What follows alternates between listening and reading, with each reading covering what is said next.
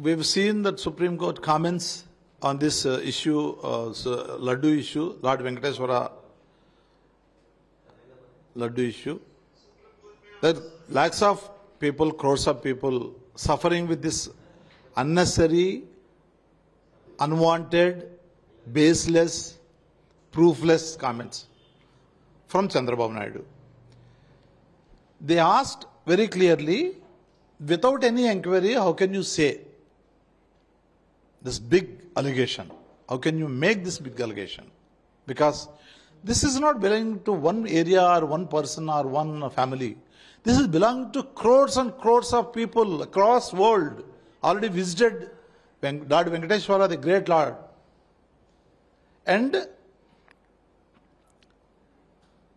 you are not allowing without checking the ghee into the premises of Lord Venkateswara temple. Then how can you say that laddu made with low quality ghee or whatever ingredients